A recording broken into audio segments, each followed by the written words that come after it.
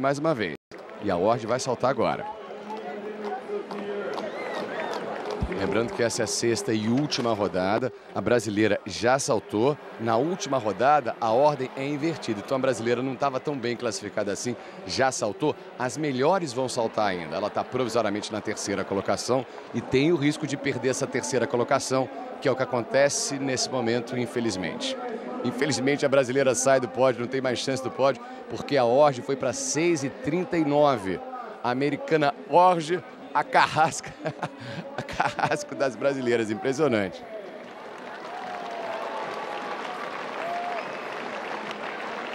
De qualquer maneira, já é um grande resultado para a brasileira, que está melhorando seu resultado pessoal. É uma pena. Falando na brasileira, a gente volta a acompanhá-la. O quinto salto dela, 6h11, 6h03, 6h05, aquela escadinha que você falou, né, Murá? Exato, esse 6h11 já é um resultado expressivo, já é a sua melhor marca. E nesse salto que a gente vai acompanhar agora, ela faria melhor ainda, né? A gente viu o segundo salto, esse foi o quinto salto da brasileira. Aí a brasileira, a reação dela, se levantando da caixa. Expressão da brasileira, o salto foi confirmado. Lembrando que ela chegou a ficar momentaneamente na terceira colocação. Esse foi o último salto, esse foi o quinto salto da brasileira. O salto que estava deixando a brasileira na terceira colocação foi o seguinte, o último salto. 12 começaram essa final, depois de 3 rodadas, as 4 piores caíram.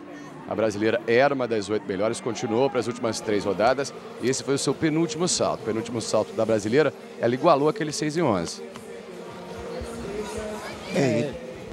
Ela igualou o 6h11. Eu acho que a Janaína está de parabéns, sabe? Veio aqui no Campeonato Mundial, melhorou sua marca, veio com muita garra, lutou até o fim, tentou, estava com a medalha segurada na mão, mas infelizmente a americana acabou passando. Eu acho que ela está de parabéns. Com certeza, né? Um grande resultado, né?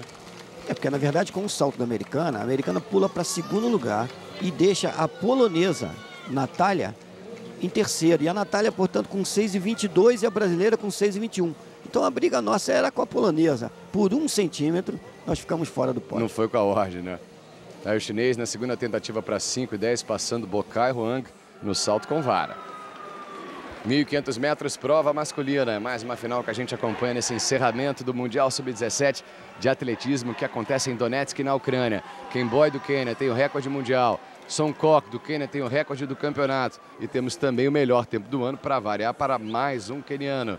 Vai começar essa prova. Tá aí para você a relação dos que vão participar da prova. O Biwot, que está na prova, tem o melhor tempo da temporada com 3h38, que é apenas 5 segundos mais lento que o recorde mundial. E os quenianos nessa prova são os únicos na temporada a já terem corrido para baixo de 3 minutos e 40 segundos. Henen dos Estados Unidos. Esse é o primeiro etíope, o Iotota Amibelu, também da Etiópia. Esse pouco mais confiante.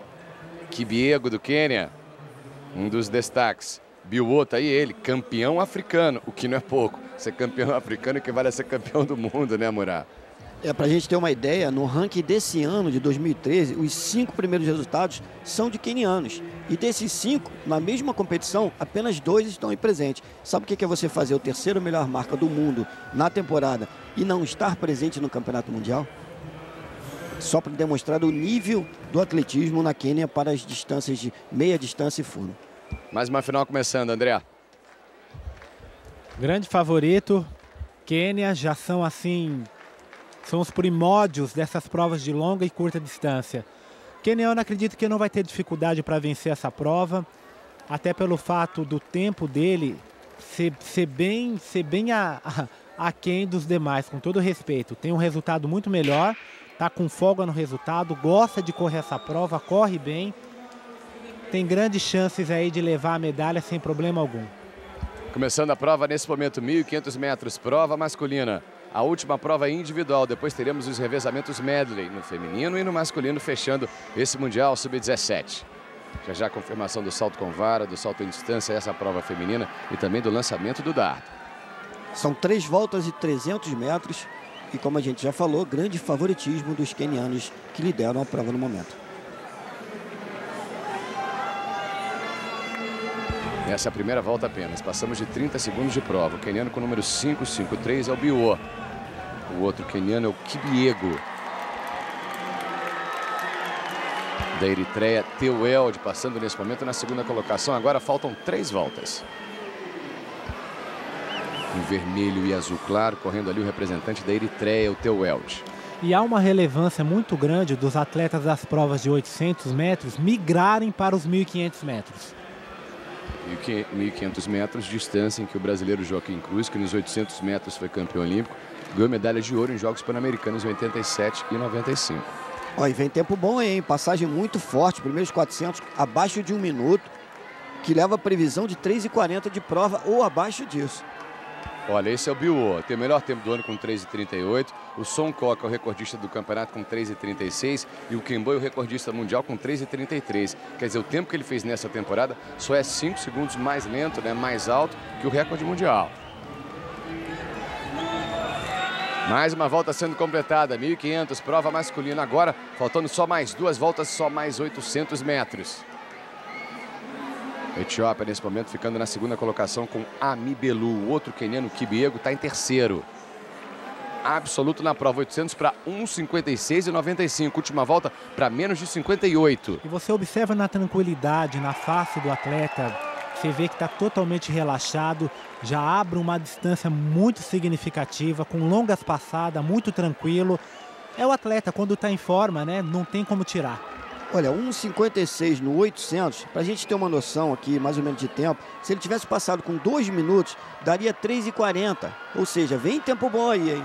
Será que teremos recorde mundial em 4 dias de competição? Até ontem foram 2 recordes mundiais. Ele vem para completar mais uma volta. Recorde mundial 3,33,72. Perder pelo jeito, o campeão africano queniano Biwo não perde mais. Última volta 1.100 para 2,40,15. Vai ter que baixar de 1 minuto agora para tentar bater recorde mundial. Agora a tendência é aumentar o ritmo, como ele vem fazendo. Foi cumprimentado, inclusive, André. 57,44, 2,54 para 1.200, 300 metros. Está na reta oposta, mais de 3 minutos de prova. Kibiego do Quênia na segunda colocação, ameaçado nesse momento, Kibiego do Quênia. Olha a diferença de distância e olha o pelotão de trás como vem se matando para tentar alcançá-lo. Robert Kiptu Biwo, do Quênia, vem para dar a quarta medalha de ouro para o Quênia. Sai da curva, com dificuldade o Kibiego. O Teweld da Eritreia tenta tirar ele da segunda colocação. Está preocupado o queniano, enquanto isso, 3,33 é o recorde mundial. 3,36 é o recorde do campeonato. Lá vem ele, Biwo, para tentar quase bater o recorde do campeonato. Teweld da Eritreia na segunda colocação. O outro queniano chegando na terceira colocação, Kibiego. Biwo do Quênia, campeão mundial sub-17 dos 1.500 metros. Olha, ele igualou o recorde da competição, 3,36,78. Impressionante sem a coincidência, adversários, né? hein? Imagina esse rapaz correndo aí junto com os adultos, ele baixa de 3,32 com certeza. Era exatamente isso, Murado, que eu ia comentar aqui. Você imagina ele correndo sozinho, bateu, sem adversário nenhum, tempo agora corrigido, quebrando o recorde do campeonato. Com 1/100º de segundo, recorde do campeonato com 1/100º de segundo, 3,36,77. Quarta medalha de ouro do Quênia, atrás apenas da Jamaica no quadro de medalhas.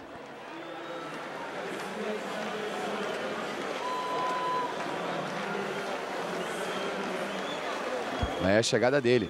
Robert Kiptu Biwo do Quênia ganha mais uma medalha de ouro. E o representante da Eritreia mandando muito bem o Teweld nos últimos 200 metros. Biwo estava tão sozinho, tão na frente dos adversários, que a própria televisão preferiu definir a colocação de segundo lugar, a briga pelo segundo lugar, tendo a certeza de que Biwo não perderia a prova. A chegada do Teweld, com Kibiego na terceira colocação. As próximas provas na pista são os revezamentos medley no feminino e masculino, revezamentos com 100, 200, 300 e 400 metros, com distâncias diferentes e progressivas, por isso o nome do medley. As cores de Israel, voltamos a acompanhar o salto com vara, primeira final que começou nesse dia. Estamos no ar há 2 horas e olha como vibrou demais o israelense. Completando a segunda hora da nossa transmissão, 5º dia e último dia da nossa cobertura do Mundial Sub-17. Passando a barra com folga, joelhos muito altos. Uma coordenação perfeita. Mandou bem o israelense. Final do salto com vara. Desculpa, o show, inclusive obtendo sua melhor marca pessoal no salto com vara. Ó, passou de segunda com 5,10. Grande resultado até aqui do israelense. Salto com vara, só para a gente dar uma atualizada. Uma das 3 finais do campo. Tem Copa do Reino Unido na primeira colocação, Huang na segunda colocação e Scores na terceira colocação. Aí hoje, o último salto, o salto que tirou a brasileira da terceira colocação, como mandou bem a americana. Medalhista de bronze no salto triplo. Conseguiu seu salto para quase 6,5, para perto de 6,40. É de novo um estilo diferente, né? Ela não cai para trás. Diferente, mas não menos eficiente. 6,39. A brasileira estava com 6,21 na terceira colocação.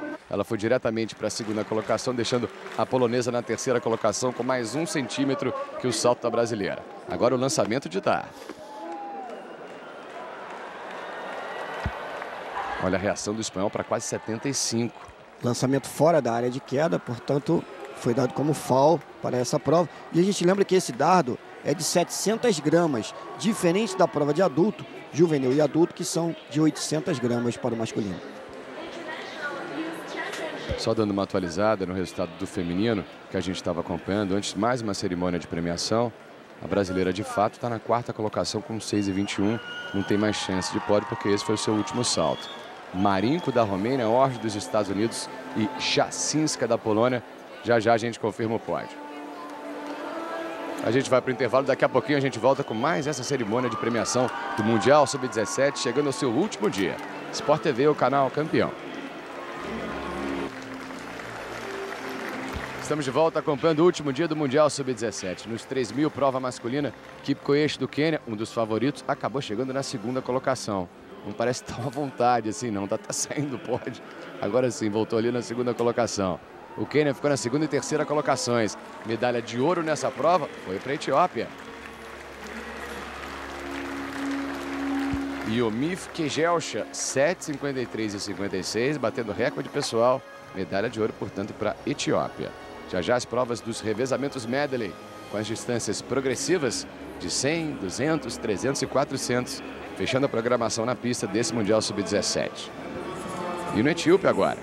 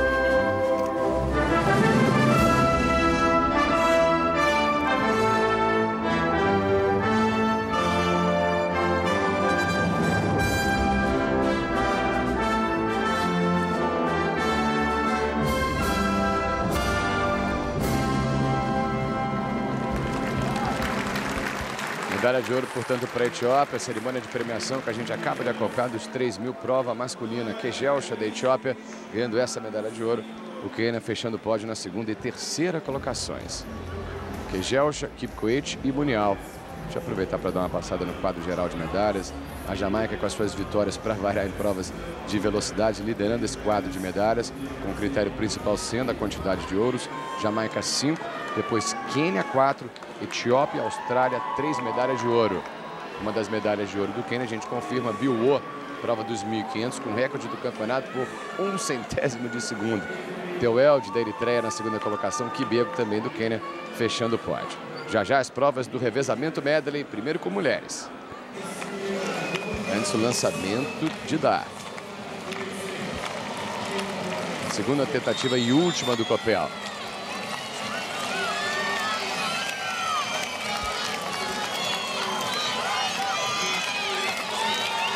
Vamos no salto com vara, vamos lá. Olha só como mandou bem demais, era a última chance, estava pressionado. Um dos destaques dessa prova. Ele, o americano King.